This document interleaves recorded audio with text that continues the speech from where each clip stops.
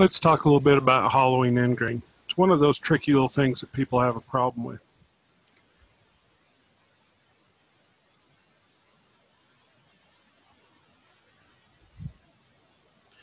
I'm going to mark center on this blank. Then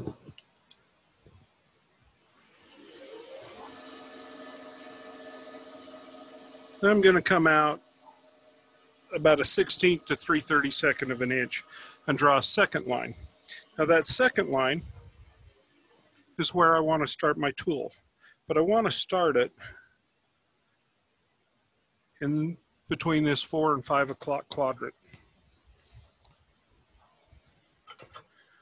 And I'm going to start it with my tool where the radius is matching in there. Now my rest is a little bit low right there. Let's raise my rest up. That's going to make me a good entry right there. And if I hold the tool level, I'm just above the tool rest. You can see that there.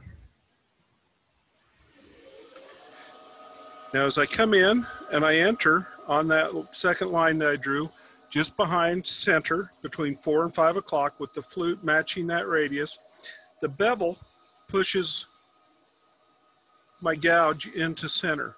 As I come in, I can then open up the cut. I can also lift the handle up off the rest, find center, and plunge that straight back. Now, if I'm not on center, what's going to happen is I'm going to have a lot of vibration. If you get that vibration, stop, open up that cut a little bit, get center.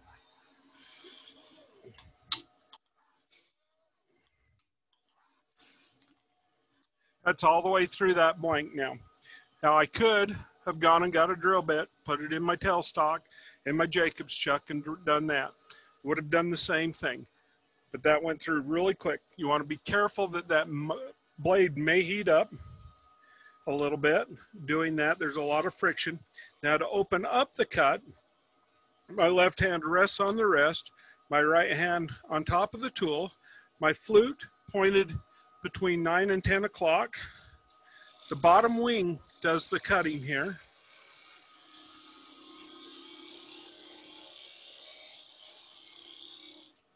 Stop that, give you an overhead view.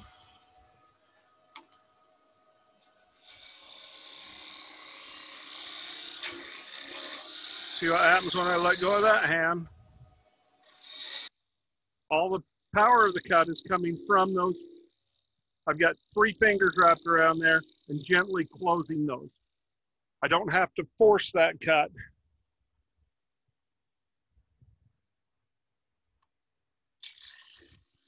But you can. I can close the fingers and push with the handle, and that gets a much more aggressive. Once I get to where that's making that annoying sound, it's time to go to my scrapers. Now I've already removed the center of the blank, so that's the hardest part to get, and I've done that to depth. In this case, I went all the way through, but I would normally just do it to whatever depth I was doing. Say I'm hollowing out a box or a pencil holder.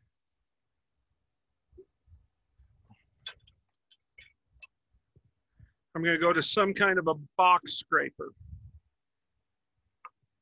Now mine is less than 90 degrees, radius off to the right-hand side, has an undercut or a relief cut partially down the side, but it doesn't grind all the way to the top. That way I know where the tip of my tool is when it's buried back in this blank.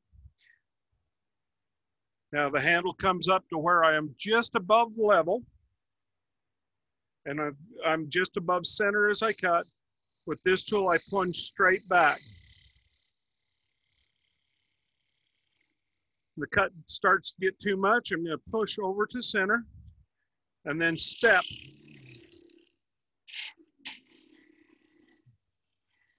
Down in.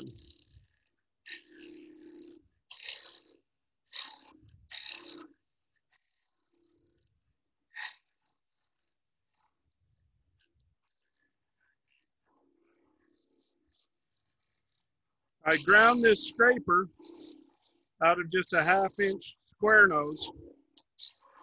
But I also have them in larger blanks. I've got one that's 3/4 inches wide, 3/8 of an inch thick, and that one is commercially available, and it's ground like this.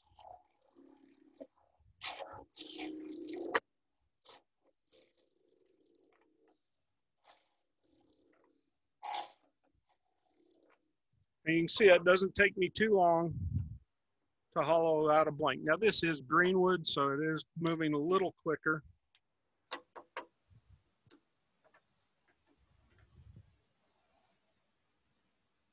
But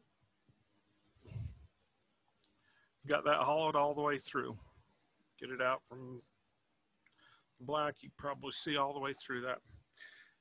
So that didn't take much time at all. Let me show you what's going on with that scraper while it's back in that hole.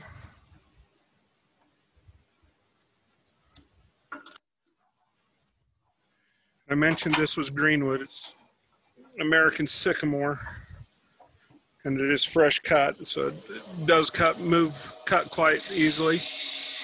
As I face this off, I'm going to start with my handle almost level or level, and then I drop the handle and arc towards center.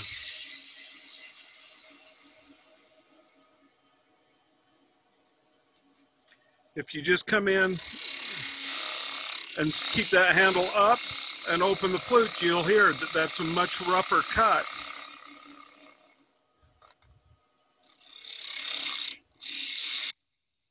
And dropping the handle and arcing towards center, sneaking up on there.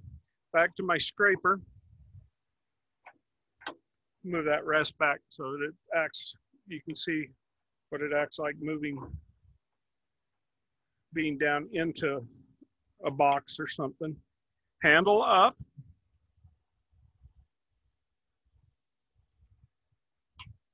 Got the handle up. And I just glide across there with that radiused edge. At the dead center, if you've got a little bit of a nub, come in, find center, handle a little higher, find the back of your piece, and just arc up. As soon as you come sideways again, you're going to cut a new little nub in the bottom.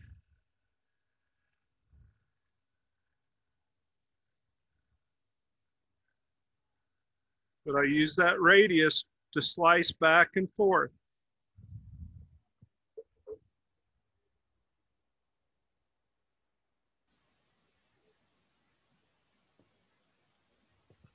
You can see the moisture in there, but you can also see that is cut very, very clean.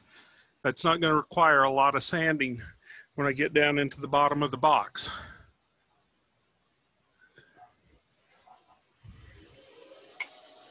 Now, if I come in and I drop that corner in and I pull sideways, and if I've got this sharpened up the side, that can be a very aggressive move. But it will tear fibers out of there and it won't be as clean. Hope that's going to be some help for you. Now, if you want to see more of this from me, I'm doing the Wood Turning Worldwide Online Symposium. If you use my name, Kirk, in the discount window when you sign up, you'll save yourself $10. Thanks for watching.